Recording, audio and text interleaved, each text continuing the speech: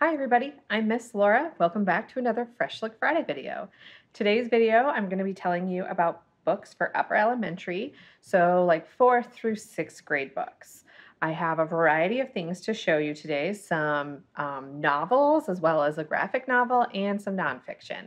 These are all brand new books. They are available for checkout here at the library. You can place them on hold and even pick them up via curbside if you're not comfortable coming into the library. We have tons of stuff available for you, lots of programs, all available through our website, www.lvdl.org. You ready? Okay, we're going to start with this one. I'm very excited about this book. So this is called The Barren Grounds. It's by David A. Robertson. This is the first book in a series, a trilogy, I'm not sure. It's the Misewa Saga. It reminded me a lot of Narnia. So if you're a fan of high fantasy stories, big adventure stories, definitely pick up The Barren Grounds. So from the cover, you can kind of see here, we have two kids and then what looks like a bear and a squirrel. And it looks like they're in wintertime. I would say this accurately reflects the story. I listened to this book on Libby. You can download Libby through the library. It's a free app, and you can check this book out to read it or listen to it. Morgan is our main character. There she is. That's Morgan.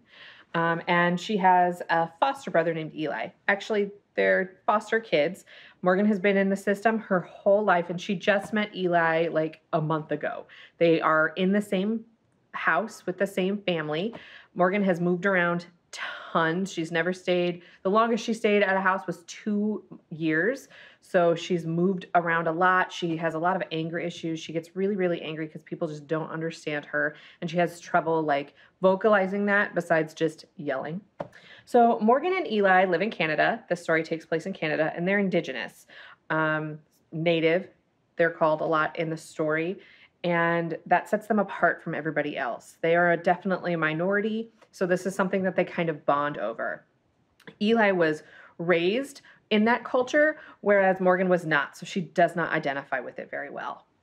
They are hiding out in the attic of the house that they're staying in, and Eli loves to draw, and they post one of his pictures up on the wall, and it turns into this like magical portal that they can walk through. The picture comes alive, and they see this bear here, Ochek, and they end up going in and exploring Misewa, and they discovered that Misewa has been in winter for years and years and years, and they decide to go on an adventure with Ochek to try and end this winter because everyone's starving. So a great adventure story, and I cannot wait for the next book, The Barren Grounds.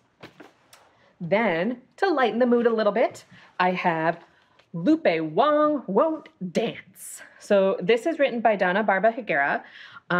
Lupe loves sports, specifically baseball, and she really wants to meet her hero, Fu Li. But the only way she can do that, her uncle promised to introduce her, is if she gets straight A's in all her classes, which is probably fine for her 7th grade. But then she discovers in her PE class, they're doing a unit on square dancing, and if she doesn't dance, she won't pass. And she is refusing to dance because who wants to square dance, right? So this is definitely a lighthearted story, very, very funny. It's very real too. A lot of feelings that she expresses. I think a lot of 7th graders feel. It's funny. There's a lot of information about friendships and what that's like in middle school. And to find out if she does dance or if she gets to meet Fu Li, you'll have to read Lupe Wong Won't Dance.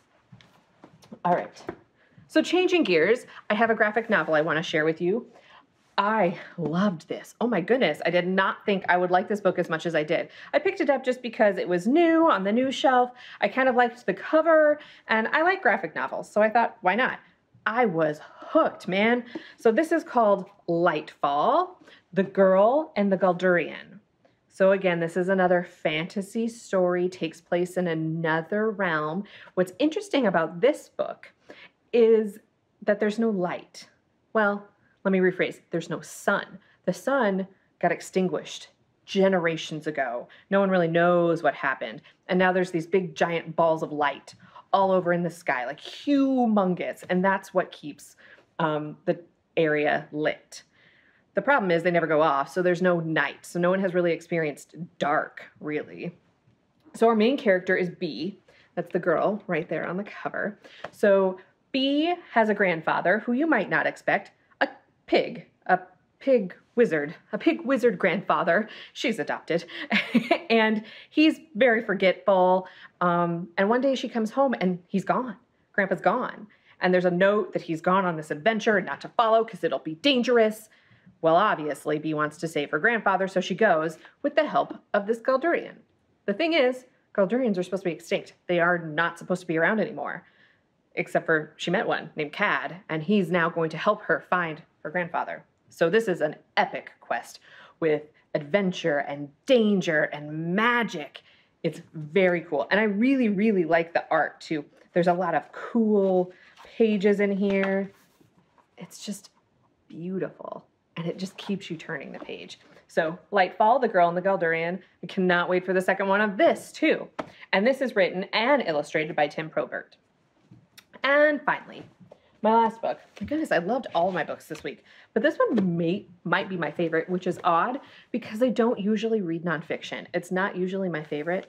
But this, I read in a day. I could not put it down. It is called All 13.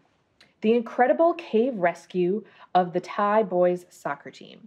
So I don't know if you remember this, but back in 2018, there was this soccer team of Thai boys ranging from the ages of 8 to 13, and then their junior coach, who was 25, who decided to go one afternoon in this cave. There's lots of caves in Thailand, and a lot of them have been there before. So they went in the afternoon, and they were just exploring, but it was in the middle of the monsoon season, and there was tons of rain, and the cave started flooding, and then they got trapped inside.